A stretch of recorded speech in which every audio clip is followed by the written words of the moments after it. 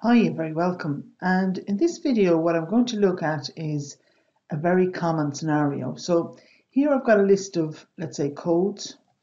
Okay, one maybe for January and the other for May. And I just basically need to do a comparison between the two of them.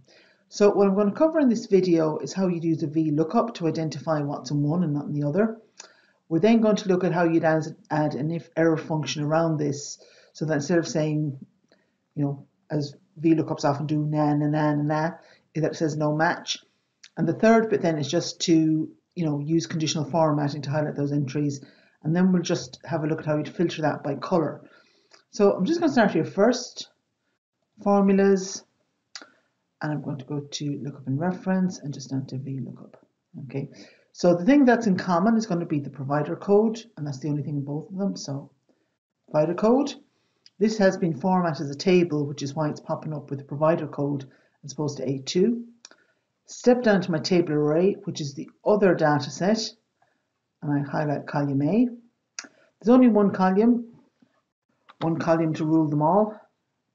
Go 0 and then click OK. When I do this, it fills down automatically. Now you can see here straight away that I kind of already have this one NA down here. So what this is basically saying is that I have one that's in May because it's here in the May one, but I can't find a match for it in January. So what we need to do then is, and if I scroll down, you see I have a couple of other NAs then as well. Okay.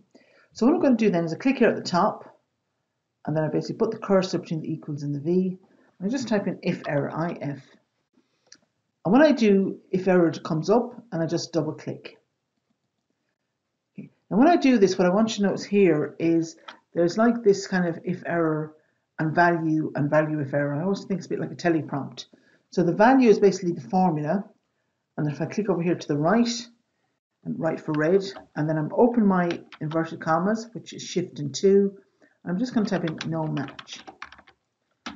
Close that, and then close my brackets and press enter. And you see there it's actually done this already.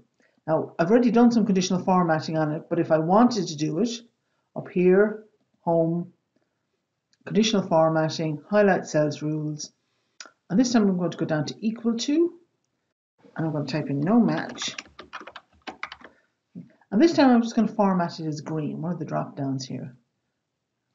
There you go. See there, it's been formatted as green, here to this one. And then what I can do is I basically just filter on no match, and that just gives me my, straight away then I have a list of, these are all the ones that are basically in May, but they weren't in January.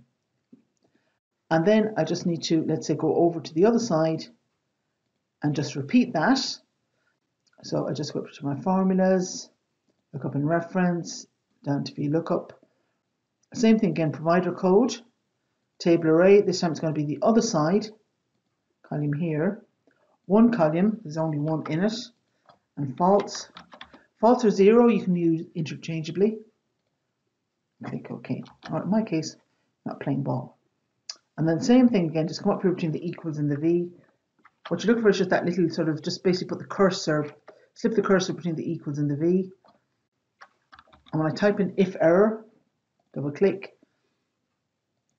And you just make sure you put the cursor to the right of the red, comma, and then no match again. Close my brackets and press enter. Now again, I'm just going to do my conditional formatting. So I've got this column highlighted, conditional formatting, highlight cells rules, equal to no match. And this time I might just format it in red. Click OK. When I come up here, then I can go filter, no match, and that's it done there. Okay. So this is just kind of a useful little technique just to be able to use filtering and so on. Okay. And I'm going to clear the filter again. Use VLOOKUP just to compare to Windows. Okay. There's also an option here as well that I have if you need to view it on multiple windows. So that's just there for you as a tip if you want to just try and say maybe have the side by side here instead. Okay. Hope you find it useful. Mind yourself. Take care. Bye.